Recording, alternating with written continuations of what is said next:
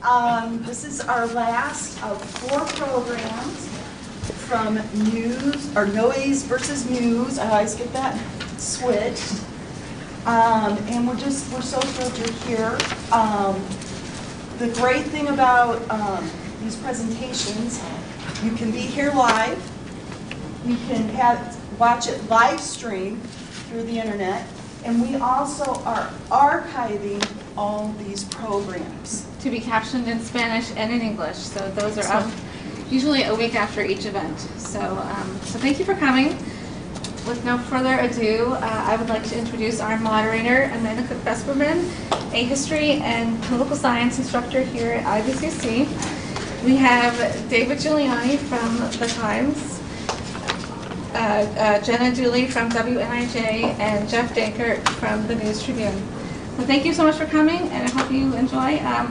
We will have an hour presentation with a 30-minute question and answer session after. So thank you.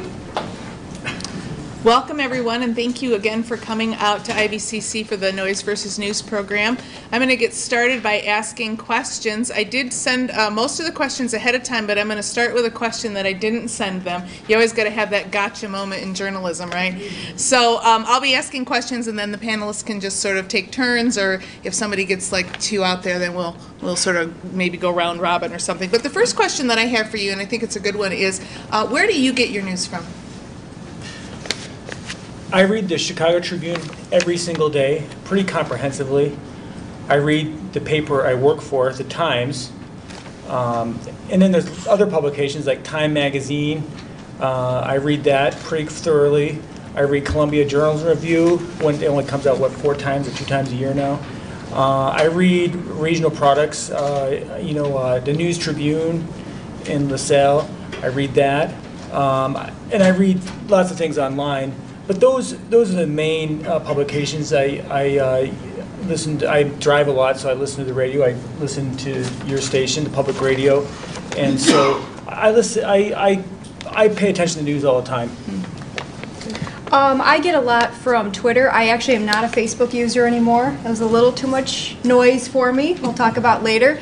I follow a lot of other journalists on Twitter. I follow Dave, and I kind of like it from the horse's mouth. So before he even publishes a story on his Twitter feed, I kind of know what's going into his story, because he does a lot of live tweeting sometimes. Our listening area is regional, so we go north to Janesville, south to the area we're at right now. We go all the way just up near the Mississippi River and to the outskirts of Aurora. So there's a lot of local newspapers to follow. A lot of times the way I kind of do it is I read after the fact analysis sometimes. Columbia Journalism Review, I like to read Pointer, is a great publication. It's kind of like if a story didn't get it right, it explains why. Pointer is a great resource. Neiman Lab is a great resource. And honestly, as far as news, I have the guilty pleasure of I do celebrity gossip stuff all the time. So even though I'm not on Facebook, I go to people.com and Entertainment Weekly and all those things. So I do a mix of, I would say, business and pleasure is how I get my news. Yeah, I consume most of my news on the internet today. It used to be more print, but our newsroom gets most of the regional newspapers, the local newspapers, the state newspapers, a few of the national newspapers, which I'll browse and print, but most of it's online. And I'll start with a news feed. Some news feed is usually my start. It might even be a Google news feed, but that will usually then spin off into some area, maybe nationally or locally. And yeah, so, and I do consume some off of social media, links. Just as a follow-up question, I noticed that none of you mentioned any television news. Any reason why? I only mentioned, I really kind of focused on print media and the media around here, but I don't watch a lot. Sometimes on YouTube I'll watch some CNN and Fox News. I'll go through the YouTube, the ones they suggest on Fox News and CNN. I like to do both of those. I do a little bit of MSNBC, but mainly I like to get kind of a feel for those two nationally, what they're saying, because you can get 2 different perspectives from them. I will at times sit down in the 6 o'clock to 7 o'clock or 5 to 6 period and watch some TV news, local and national. And then some of the times I'm consuming national news online, which will come with a video. I might watch the video, which is usually a summary of the bigger story. Yeah, I would say probably by the time that I would watch, I'm on the air at 6 o'clock, so I'd watch it at 10. By then, I kind of am done consuming for the day. So it's just the day part of it. When I get home, I kind of will still keep following maybe my Twitter account, but just the sensory overload, it's not that I think local TV and national TV, I think they do a lot of really good things, but I probably see it maybe in the clip the next day online. Okay. So I think it's fair to say that you are all mainstream news. So do people who read mainstream news, can they trust you? Or Yes, consume it? I think relatively they can, and I think I can speak for all of us in this environment that mainstream journalism has an intention of delivering you a story with the facts, an accurate reflection of reality, with the things you want to know about that story. I think every journalist here and elsewhere is trying to do that every day.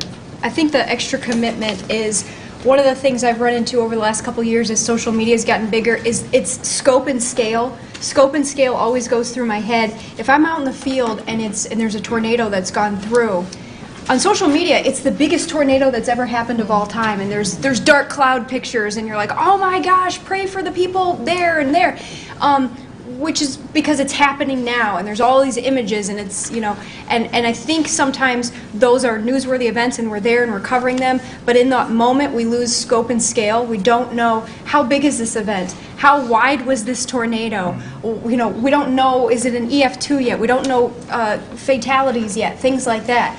And so when you have a severe weather thing, there's Joplin, Missouri was one thing, and then there's what's happening now. And I look at trying to provide context at the time. With social media, when you're reporting, you lose some of that, but you're consuming it.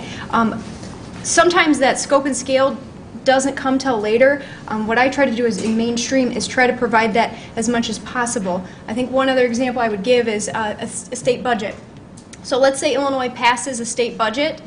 Well, you need to know that there hasn't been a budget for 22 months. So yes, the news of the event is there is a state budget passed, but that's just one event happening. What is that immediate context that I can give you? Why should you care?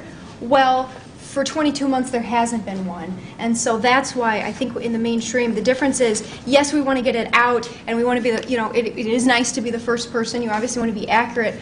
But I think the mainstream takes one step back to give you maybe the tweet between the headline, an extra tweet or an extra paragraph to put it in context.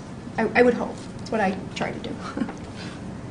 Yeah, I mean, yes, I think people can trust us. I mean, do we have bias? Yes. Every human has bias. I mean, what we choose to put in our front page reflects biases of our life experiences, but what we're trained to do is recognize those biases and minimize them as much as possible. I mean, you know, even in the words you choose, make sure, like, if you're going to say the state senator said, or should I say the state senator claimed? Well, claim, yeah, that sounds kind of like, well, we're questioning what the state senator said. Said is always better, but so we gotta put our biases in check because we're humans, and every human has one just through life experiences. Do we make mistakes? 100%, absolutely. I'm testament to that.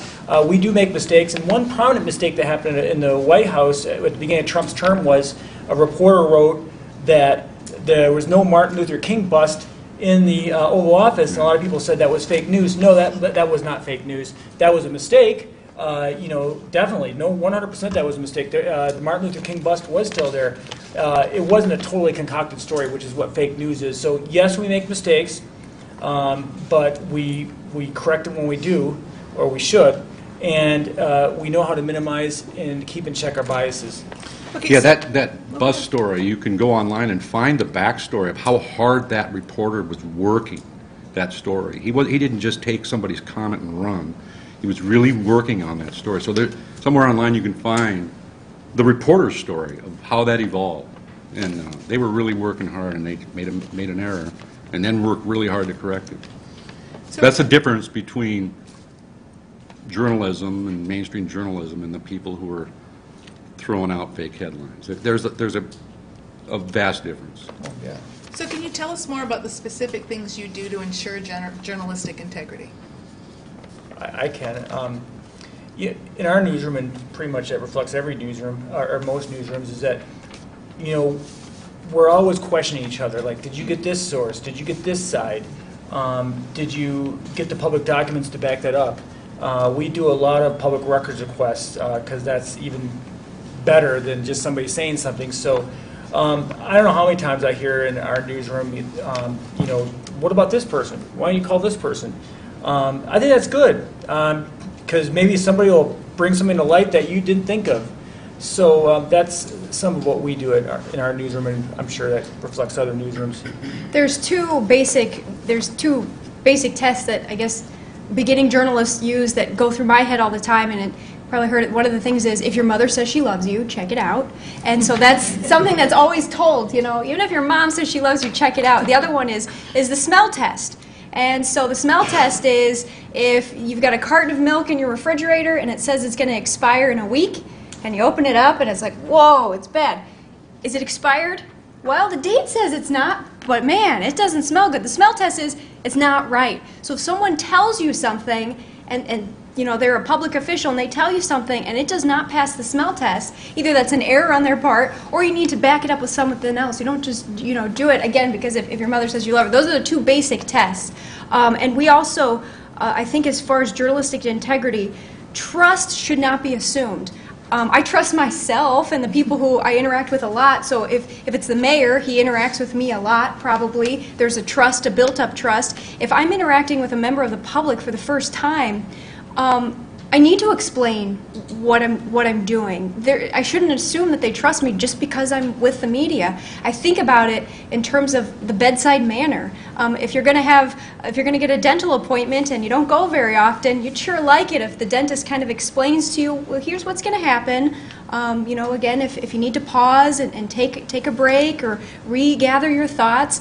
And so I think that's a change I've done in the last year or two, is if I'm dealing with members of the public, I'm going and saying, they don't have to talk to me. Why should they have to talk to me? I need to go up to them and show them the value of me telling a story does nothing. If they open up to me, they can share that story with a much wider audience, And so that's why I think with the integrity comes is not assuming trust. Yeah, integrity covers a lot. I mean, it's balance, and it's everything. Almost, it captures everything we try to do. So I mean, David mentioned bias. Everybody has a bias. All reporters have biases. I can remember Jim Lehrer being asked, or his effort to remove his bias was so strong that he told people he didn't vote. And there was, that he just wouldn't go into the ballot box. But then Sam Donaldson, he was an old TV journalist, he made the point, but Lehrer knows how he would have voted. So it really doesn't, so really he's carrying around his bias. So either way, you're carrying around biases from your life. Yeah, and it's important you just set those aside, and you know when they're creeping in, and you remove them as best you can. Or the public they'll let you know about them. I mean, there's also checks and balances with the public, and they will let you know if a story is leaning one way or the other, or if they perceive that it's leaning one way or the other. That's the advantage of Facebook. Extra engagement. Yeah. And I think with sources, you have to treat them in a way that I treat sources differently. The public, you're right, they have no obligation. You folks have no obligation to tell me anything about you. Public officials, there's a greater liability on them to say something or provide information.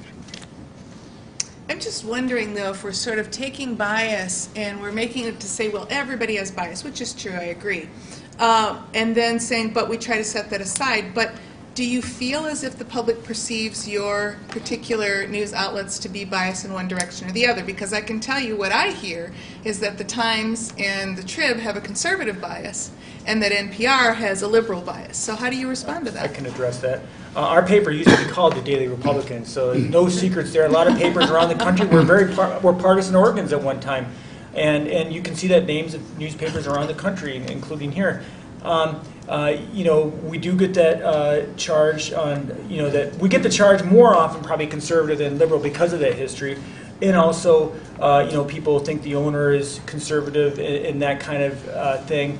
I've never met the owner of our company. It's only a few newspapers, but that doesn't really play a role in the newsroom. I mean, professional journalists, our role is not to wonder what the owner is thinking or what the owner's biases is, but we have to cover a story and call it like it is. So, we get the charge, and I think it's fair for the public to assess whether we're conservative or liberal. I think we need to be aware of what people are thinking, and like I said, Facebook is good for that, because people will tell you if they think you have a bias in your story, they will tell you on Facebook.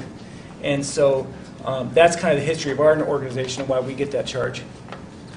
Yeah, people are going to think what they're going to think, and they're going to go to the sources that they think. You ask what we follow. Everyone follows their own sources.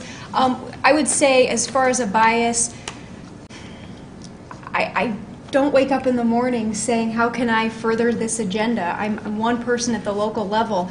Anytime you have an organized group of people, someone's going to try to attribute a trend to them.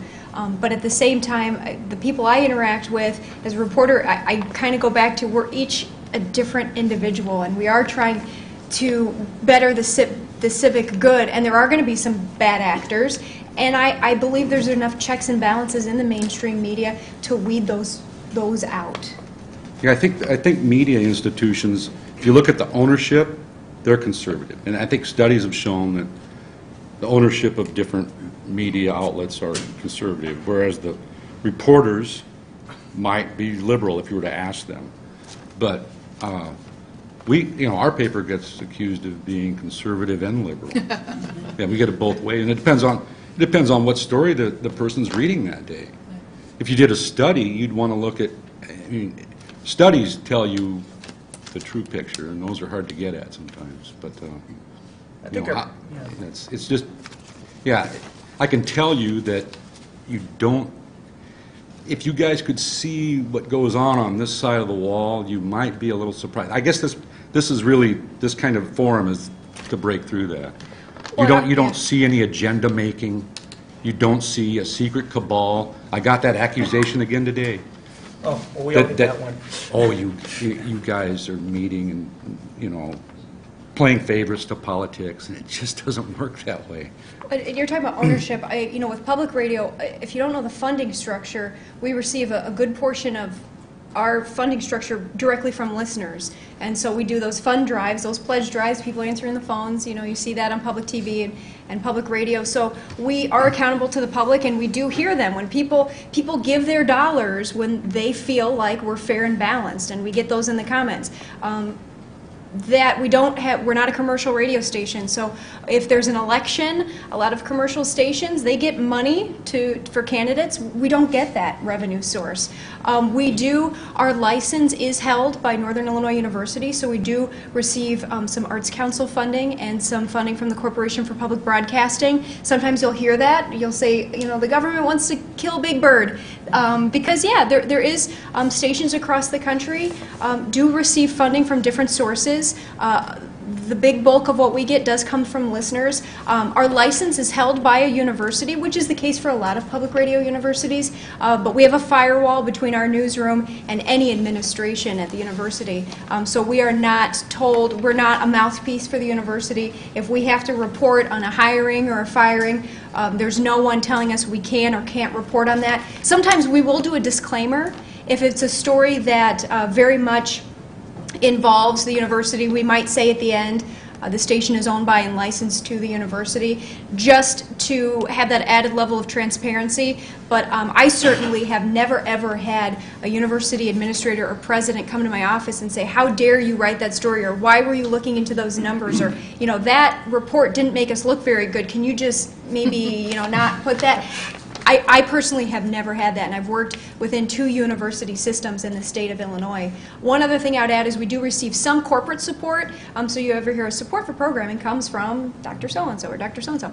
Every once in a while there might be a coincidence where maybe a theater group has purchased underwriting, and our news team was going to do a story about that. So maybe we're going to do, our arts reporter was going to say, hey, well, this looks like an interesting play they're doing, or I'm going to go to a rehearsal, I'm going to interview people. But those are separate decisions. There's never an underwriting person saying, hey, you know, they bought some time, can you do a story on it? It's only if there's a news judgment decision, and then if we find out that they're an underwriter, then we have a disclaimer at the end to say, you know, you just heard this story, this entity is an underwriter of the station. Again, there's transparency, but to be clear, we're never told do this story because this entity has paid the station. I think there's been a lot of talk about being fair and balanced, and not just from Fox News. And I think part of what's going on is that there's a real push for balanced to mean fair. And as a result, we've ended up with a lot of false equivalencies. How do you perceive that difference between fair and balanced? Well, I wrote a story about climate change. What was it about? I think it was last fall. And I felt no obligation to find somebody who didn't believe it. I just wrote about, I talked to the state climatologists and presented how it was going to affect Illinois. I think that's what you're trying to get at. I could have went out and found somebody to dispute what the state climatologist was saying, what the evidence said. I don't think that serves the reader very well. Why not? Because it would just confuse them. If they believe that there's some doubt that scientists for 20, 30 years have been tracking this. I mean, there's plenty of arguments within the scientific community about climate change. You know, I think those can be reported on. But that brings up somebody. I think the professor last week was trying to remember the author's name, who's written the book "The Death of Expertise." It was Tom Nichols. He's making the rounds now, and I haven't bought the book, but I've read some of his excerpts, and he's on a speaking tour, and you can find him online talking about this. And experts are not, they're not trusted, you know, like they used to be. People who have spent time studying this, studying that or this, and, you know, one person on a blog can challenge them. Well, fair and balanced, they are separate things. If there's a protest down at the Capitol and 300 people come and they've got signs saying "down with cursive" or something like that, which is actually a real thing that's happening. Down with cursive, okay? My son's behind you. Okay. Let's say there's 300 protesters in the rotunda and they've got all these signs, and there's one person in the corner saying, "Keep cursive alive." Okay, so balance would be me, the reporter, talking to one of the protesters and that one supporter. But is that fair? That doesn't put the context. It goes back to that scope and scale. My job as a reporter to say, okay, I've presented both sides, but to be clear, there were hundreds of opponents to cursive today at the Capitol, and so I've created I'm making it fair to give the audience a visual of what really happened, because the opponents might have been mobilized. They're there because they're a common cause. What I can't see in my audience is how many people really are for and against. I can't do a test of that. So that's why it is important for an issue like that to present both sides, but also give context of just what is the difference in the playing field in that particular event I'm covering. Yeah, I think subjective topics like that, like, you know, should we be writing cursive, or should we the death penalty? We're still struggling with the abortion issue. I think there's no clear, you know, there's not a scientific study that said, yep, we should be aborting babies, or a scientific study that said, no, we shouldn't. It's really our social opinion. We're still struggling with that. I think in that case, you get both sides more than you would, say, on a story on evolution, which is a done deal, has been for 50 years. Unless you're covering the anti-evolution group, then you have to get their voice. So we were talking before, and of course this is about noise versus news. So what is fake news? How do you define it? I define it as concocted stories. I mean, I'll give you just one example. It's not, you know, news. I mean, when I was first asked to this forum, this was, I think, around February, maybe January, and this whole idea of fake news being news you don't like or just makes you angry. I think there's a certain president who reacts to things, fake news, fake news. Fake news is not news you don't like, or even news that might be inaccurate. Maybe somebody tried to be accurate, but they were off, or news that's biased, maybe. It's really just fully concocted stories. I'll give you one example. Last year, there's a report that First Lady Michelle Obama's mother will receive a $160,000 annual government pension. Actually, somebody put this on, one of my Facebook friends put this on there and said, this is outrageous. How does anybody support this? I said, no, I wouldn't support it, but it's not true. she's not receiving a pension. The mother-in-law for, the president's mother-in-law. That's crazy, and it just does not, it's just not true. And, for the other side, there was a story making the rounds on the internet. Ben Carson argues his experience in separating twins and denying evolution is exactly what qualifies me to serve as HUD head. He's the head of the HUD, Housing and Urban Development. That was untrue, but people who are on that, who don't like Carson, don't like Trump, they're going to, I'm going to put that on Facebook. They're weak, and they put that on. And the other thing, Obama's mother-in-law is going to be taking all this money from the government. This got to be true. That's fake news. They're totally concocted stories. What Trump refers to as fake news is not fake news. Yeah, I think there's fake news and there's fabricated news, and I was at a gathering of news broadcasters this weekend down at the University of Illinois, and a professor there said, stop using fake news, it only legitimizes it. I think the issue with a blanket term like fake news is it offers no specificity of what the issue is, and it offers no solution on how you can solve it. So fabricated news is something someone made out of thin air that they somehow want to monetize or get their 15 minutes of fame. With fake news, it's just an effort to provide a blanket term. I think what would be more helpful instead of using fake news would be to say, yeah, that's inaccurate, that was plagiarism, that was fabrication, that was misleading, that was taken out of context. Then I think the good actors, the good reporters, can make a correction. Otherwise, fake news will never be, it'll be fake news into perpetuity. There's no solution with that term. Yeah, I know some of the other episodes of this series, you've had people talk about fake news, but in essence it's just news that's completely made up whole cloth, maybe with a grabbed photo, and it's not, none of it's true, and the whole, it comes down to intention. The intention wasn't to be informative or to be true. The intention was to make money off of clicks on the internet and to deceive. So that's what I meant when I said there's a wide gap. All the rest of journalism that's trying to do a good job, they'll make mistakes, but it doesn't come close to the intention. And here to give you an idea of how deep the fake news generators think, one of them was coming out of the Republic of Georgia, the fake news maker, and they talked to him, and here's what he said. My audience likes Trump. And this is a direct quote. My audience likes Trump. I don't want to write bad things about Trump. If I write fake stories about Trump, I lose my audience. That's as deep as it goes. It's the motivation. Yeah. The motivation to dupe the public or to sway the public, and I don't think, as we've talked, that's not my motivation at the beginning of the day. The motivation is to inform the public to the best of my ability, not with my own knowledge, but bringing together people who can shed light on that and be the facilitator of that information. Right.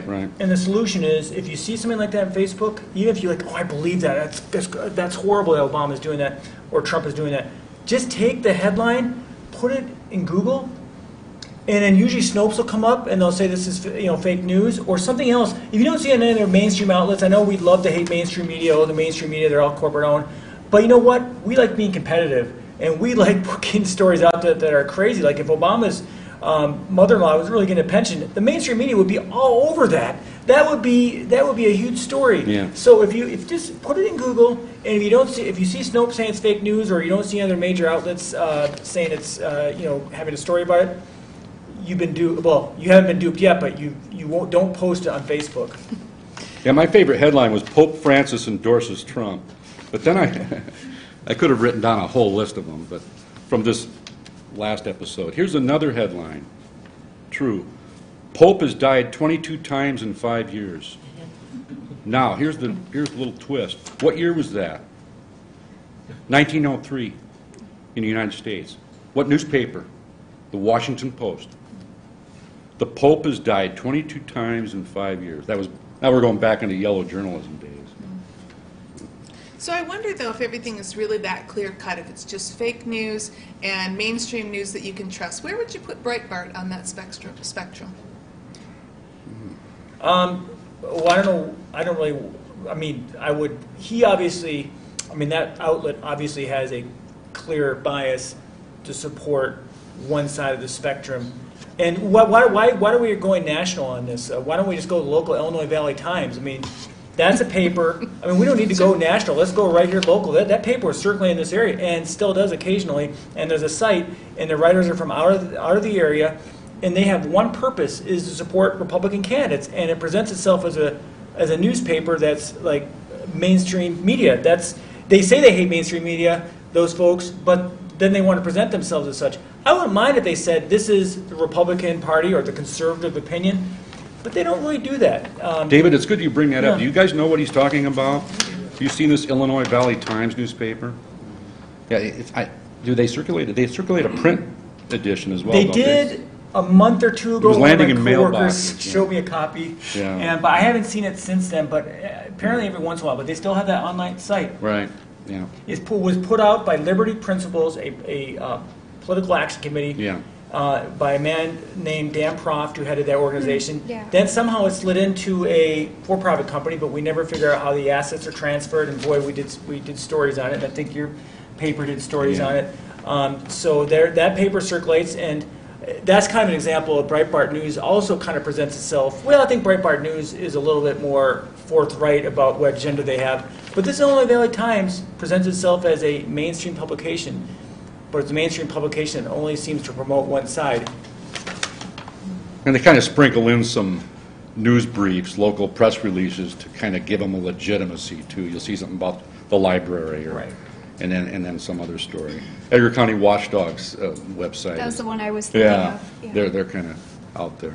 I think Breitbart is, I'd call them biased, but boy, there's been some headlines that are just kooky. Don't even make me want to read the story, you know. Right. So I don't know where they fall.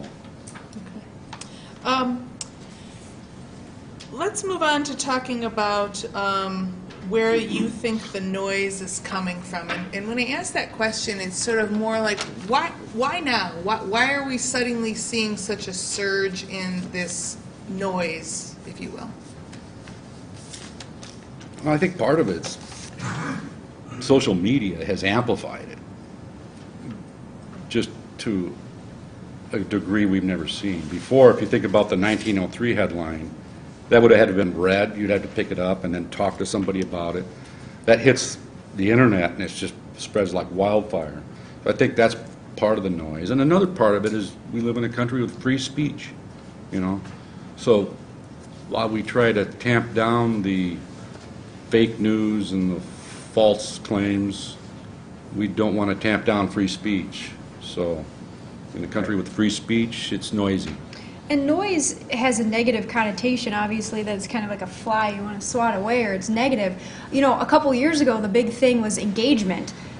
You know, I know public radio stations are increasingly hiring engagement professionals to how do you work with your audience? How do you find out what's in the pulse of it? How do you get in touch with what people are really interested in? Engagement has a positive connotation.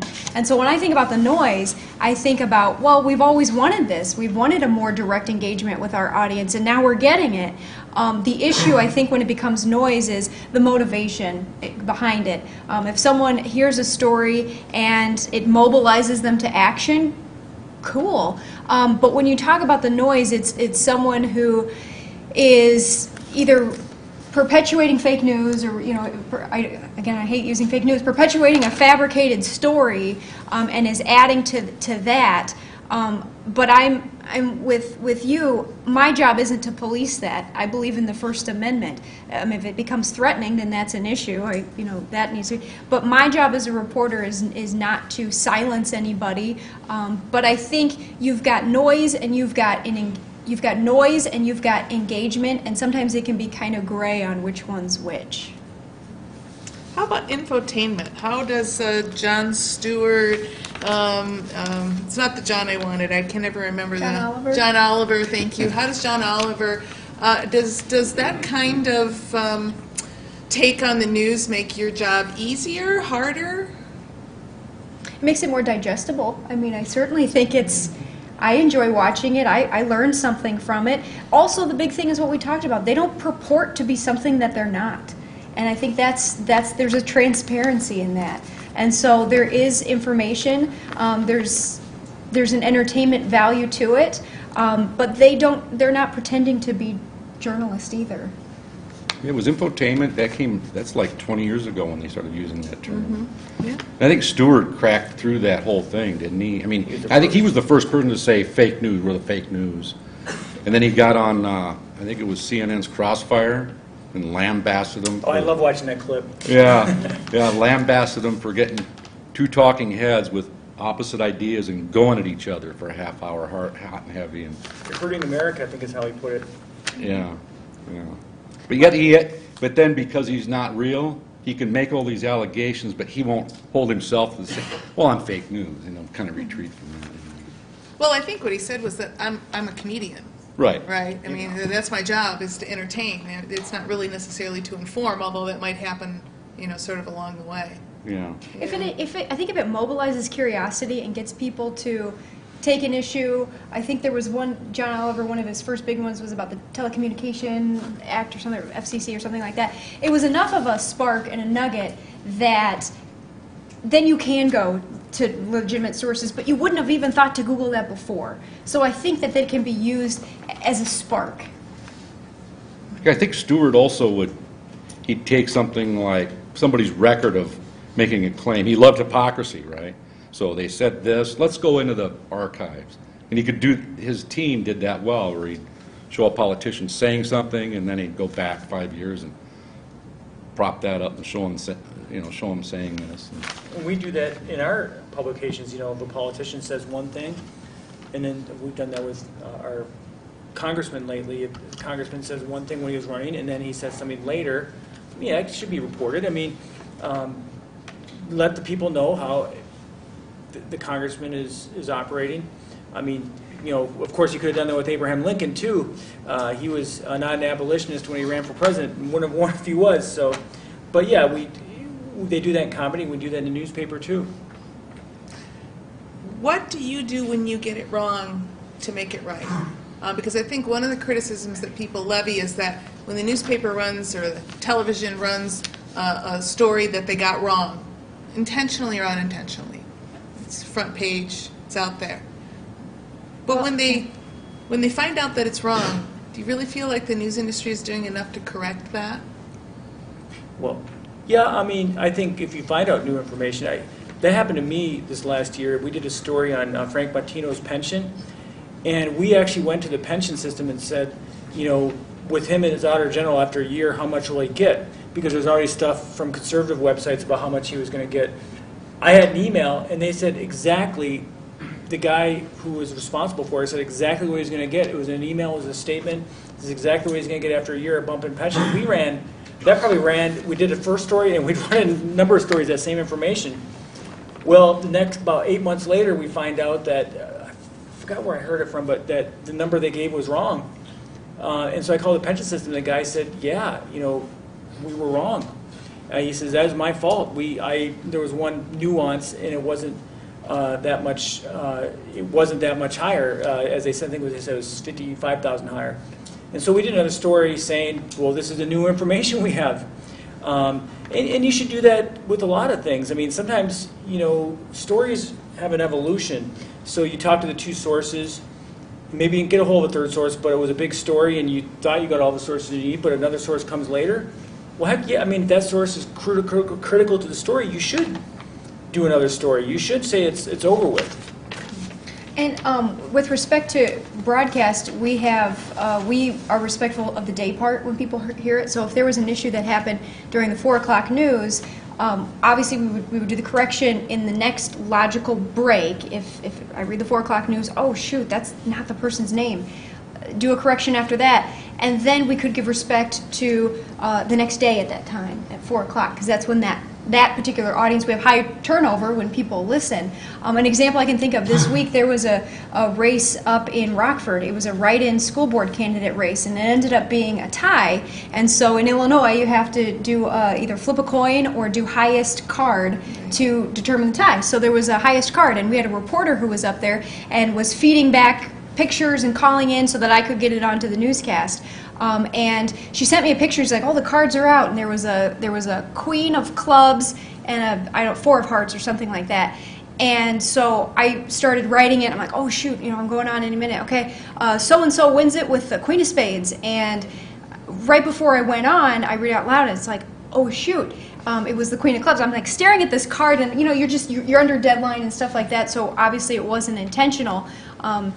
But that particular one, if I would have gone on air and said that, then you do the correction. If you've got a web post, then you need to do a correction. If people have retweeted that Twitter that has the inaccuracy in that's the difference now, I think, is if I make a mistake on air, it doesn't just go away, poof, oh, no, we can find a paper trail on it. We've got tweets, we've got Facebook posts, and we've got web posts that are all in their little tentacles going out that we then have to try to call back. And so the way we do it is own up to the mistake, be considerate of the day part, and also be immediate with the clarification or straight up correction. Yeah, we write a correction as soon as we discover it. And you just write the correction and publish it in the paper. If the correction is such that it's such a prominent thing, it might demand a story, a follow-up story, correcting the previous story, and making it prominent enough in the paper that people can see it. If you misspell a name, or the Queen of Hearts thing, or the dog's name was Timmy instead of Johnny, it's just a standard correction, right? Not a lot of weight there. To a reporter, I will tell you that nothing ruins our day more. And it it can be the Queen of Hearts thing that can ruin your day. Right. Yeah. That's all it takes. Yeah. You can get a good dog's name wrong, that'll ruin my day. Yeah, that's true. That's all it takes, and that it can be the smallest little thing. Right. The big ones really, I ruin your month. But we're sensitive people. Right. We don't want to get anything wrong. We go to great pains not to. I mean, editing a story, really, if your first draft and you're going through it, and I think these guys can relate to this, the thing you're doing is taking out the things that you're not sure about, or you make a call to make sure you know it and you can put it in there.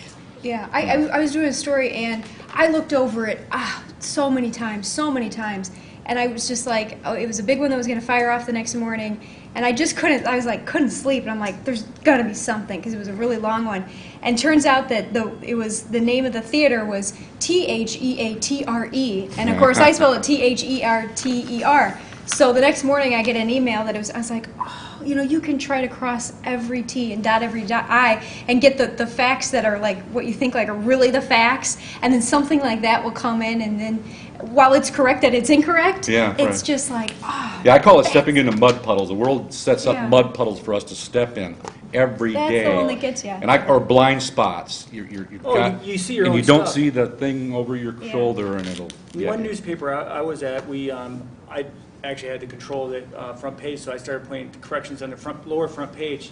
I thought that was kind of a neat idea, just to kind of this full disclosure. We made this mistake. One mistake I made in a headline once was a nursing home won an award, and I put the nursing home names were similar, and I put the other nursing home in town instead of the one that actually won the award.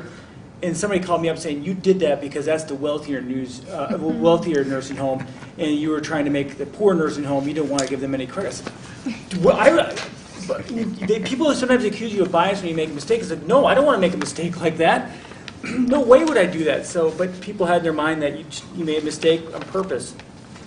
So you may have to speculate a little bit, because I know that all of you are not engaged in television news, and you don't seem to consume it a lot, but I think a lot of Americans do. And I think there's a lot of pressure put on these 24-hour news stations, Fox, CNN, MSNBC, etc., to fill time and to get stories out there really, really quickly. And I'm wondering if you can sort of talk about how you feel that they do in getting it right, because we hear a lot of information. I think Fox News probably gets hammered the most that certain percentage of everything they say every day is wrong. I'm just wondering what your take on that is. Is it different? Well, they fill it with a lot of analysis. I think you've got the headline, you've got the who, what, when, where, why, and how, and that'll take you about 30 seconds. The rest is and again, this is as a consumer, not as someone who's worked in TV news, so this is just my own observation, is the rest of the pie, if the top of the hour is here's what we know, the rest is here's what we don't know, and here's what we're going to offer analysis. And I think there is a value to analysis. And I think NPR does a lot of analysis, whether it's what we call reporter two-ways, where you talk to another reporter who's reporting on that. I've done that with Dave, where I'm not going to try to be the expert on an issue he's researched for 3 months in a day. So if he comes out with a big story, the nature is he is the expert on that source.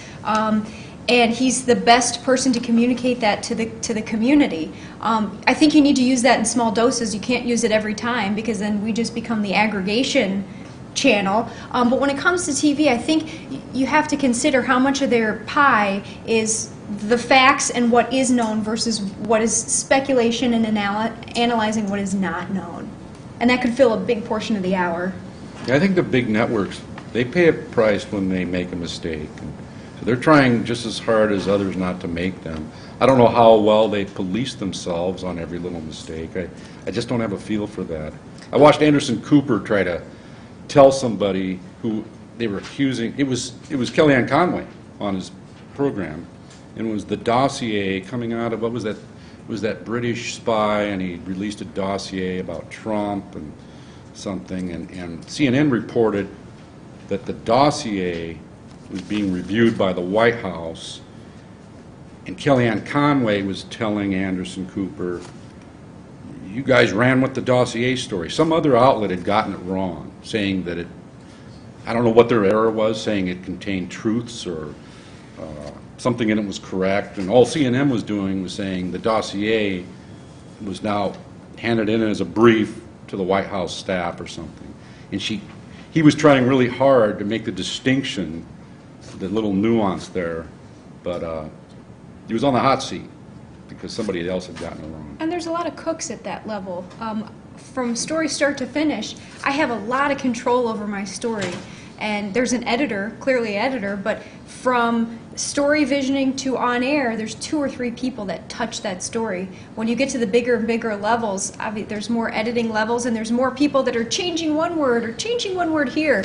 So I don't know if it's like the telephone game, where by the end you change it to such a degree that then maybe it becomes misleading. But certainly at the local level, that's why I like working in the market size that I work, because I have a lot of control. But at the end of the day, if there's a mistake, then it's Right. me. It's me.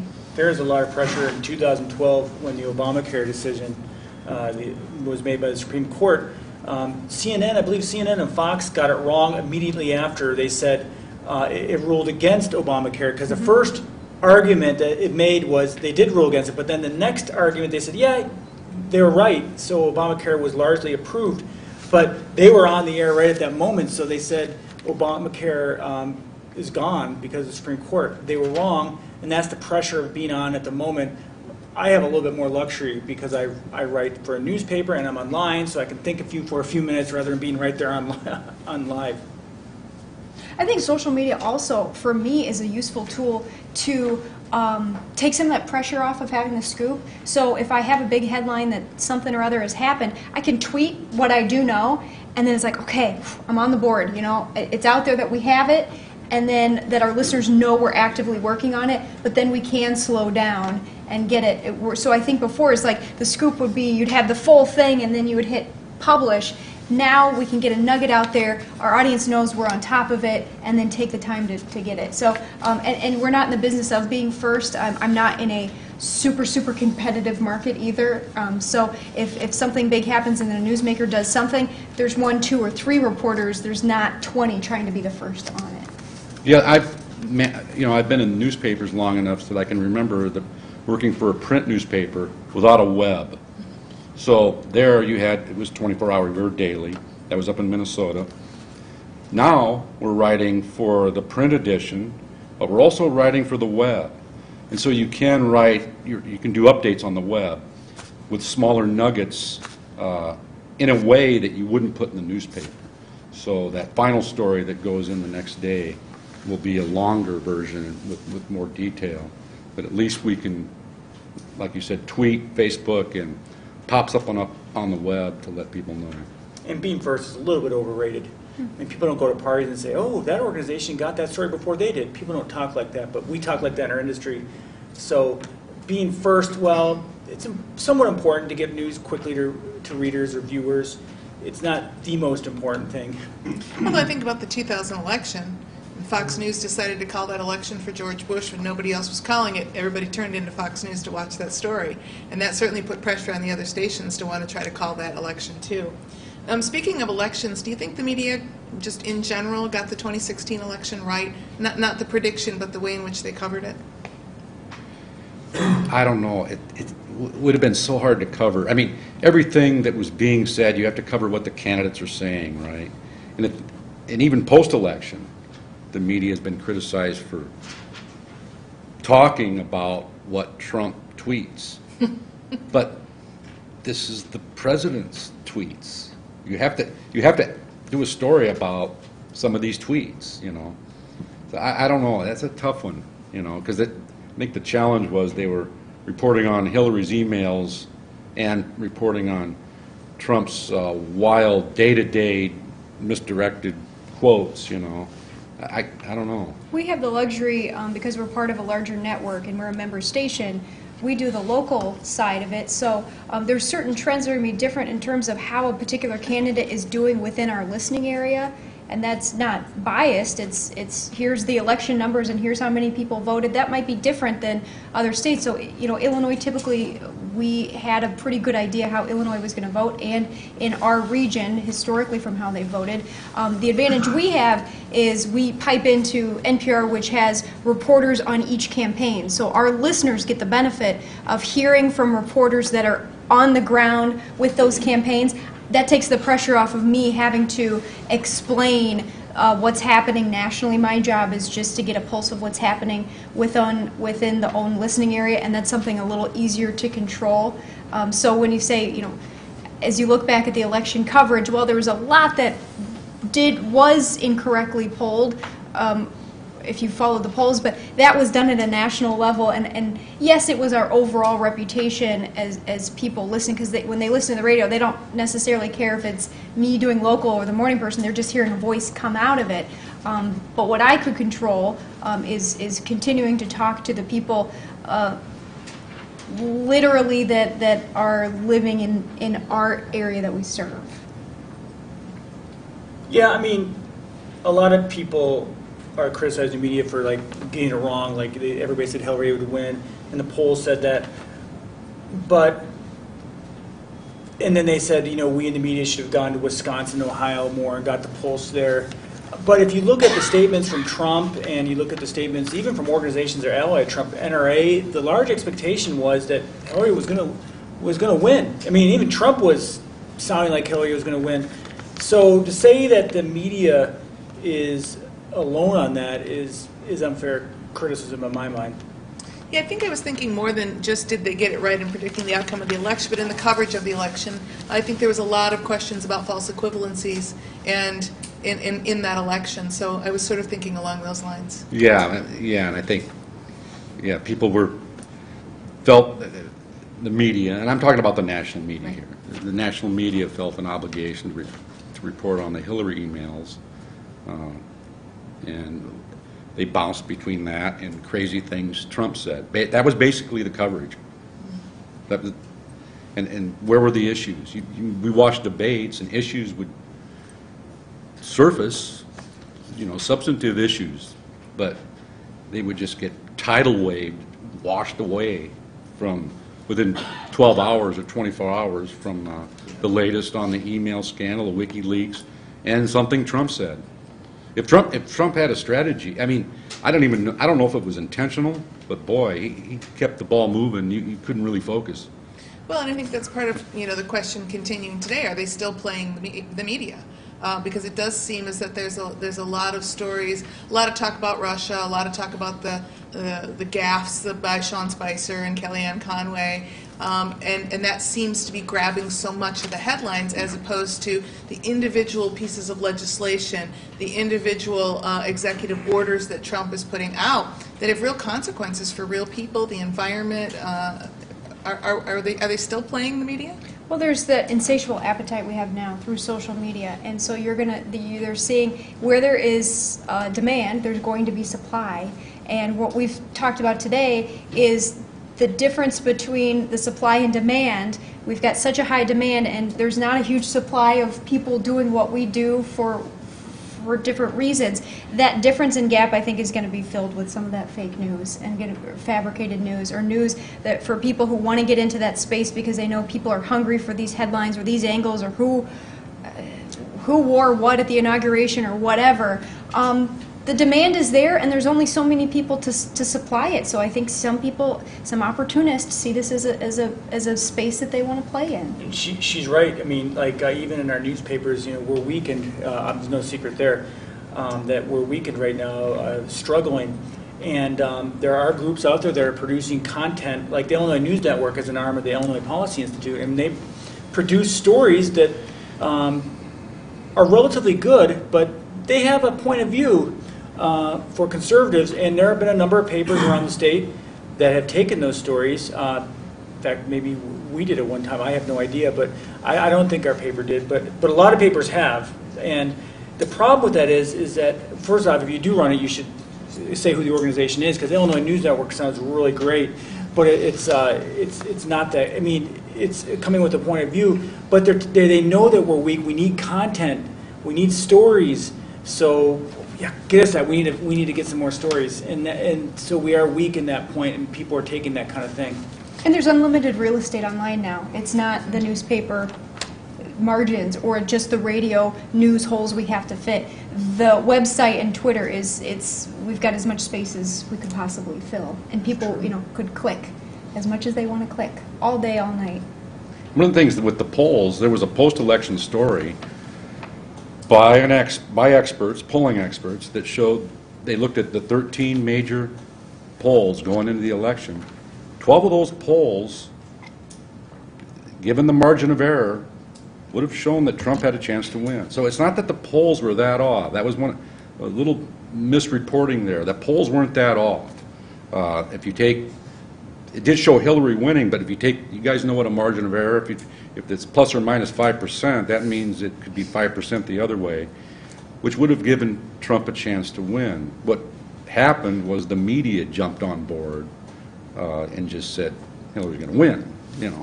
I think that was an error. But do you fear that the mainstream news is going to be just relegated to policing fake news?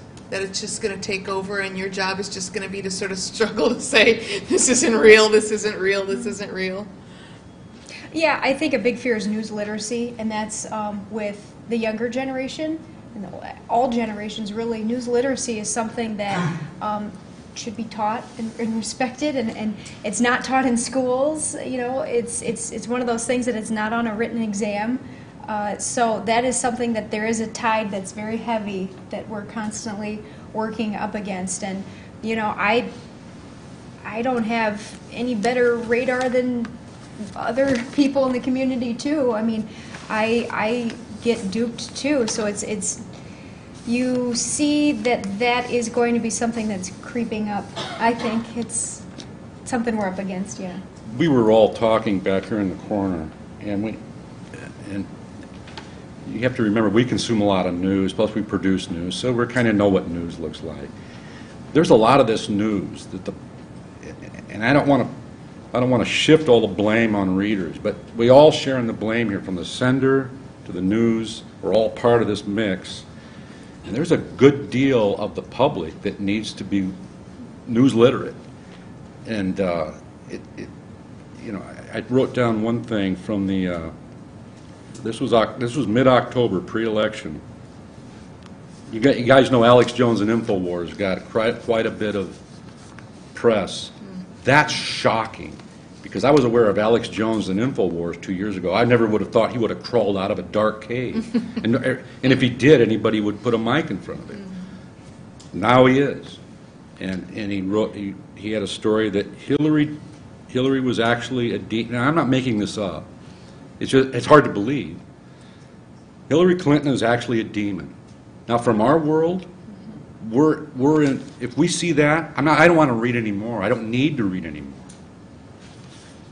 But 40% of Trump voters read it and believed it. So that's two things. They believed Hillary was a demon. Not only that, they believed there's demons. What level of consumer is operating here, right? I think that's 40% yeah. of Trump voters. Yeah. I think that's what makes this career a career, because I do feel like it is a crusade of sorts to talk about civic engagement. It's not necessarily a glamorous career. It's got very strange hours. It doesn't have great pay, but it's something I do because at a local, for example, typically I'm not going to be on the campaign trail with a presidential candidate. I'm going to be on a Tuesday night sitting at city council meeting or covering a mayor's race and sitting in a 3-hour debate between a race, and 3 of those candidates aren't going to win. I see it as a use of my time because it will help me understand better the community that I live in, and it will make me want to live in that community. And I believe that that is a worthy cause, even if it's just one person or the same 20 people who are in that room every time for school board or city council or whatever it is. The hope is that people will get fatigued from the fake news or the fabricated news and will want to go back to civil discourse. Well, and we're also facing an army of PR folks who have a lot of time and frankly get more money than we do. I mean, a lot of people, and I don't blame them, sometimes, they better themselves and they better their economics, but, they put out stuff and there's fewer of us foot soldiers. So sometimes you got to decide what's the best use of our time. Should I spend a little more time investigating this story, backing it up, or do I go to a Marcellus City Council meeting? What's going to be better for readers? And sometimes investigating what that politician is saying is probably more important than going to the Marcellus City Council or any city council, because we've got to serve readers first and make sure they get the truth. So before we turn it over to the audience for questions, I'd like to give each of you an opportunity to tell us a time that you got a story right and why you're proud of getting that story right. I'll start off with that. My proudest story I've ever done and was heard a couple people, just average people in town where I was in New Mexico at the time. I grew up in Illinois, but I spent many years in New Mexico. They told me that they had this big party at the school district, called a big party, $10,000. Half the money went to a school board member's restaurant. So I did a public records request, and I said, I want to know about the party at the school board member's restaurant, and they said, we have no records to show that this happened, so there's no responsive records. Well, and then my sources told me, no, the party was catered by that restaurant. So they used a little out that wasn't held at the restaurant. They knew what party. So I did the request again, and I said I want quotes from all the restaurants that competed with the school board member. Well, it turns out I got the records when I did the request right, and I called the other restaurants, and I said, did you give a quote for this? No. I said, it was a $5,000 job. I said, would you remember being given a chance to quote? You're darn right. That's a big job for us. So basically, they made up records to make it look like there was an honest competition for the school board member. Plus, they spent $10,000. I think it ended up being federal funds, federal bilingual funds, and ultimately, a woman, the bilingual director of the bilingual program, she was convicted of corruption and associated with that. We did get that story right, but at the very beginning, people were throwing some pretty harsh accusations, and they even said at one point, by doing this, you're being anti-Hispanic.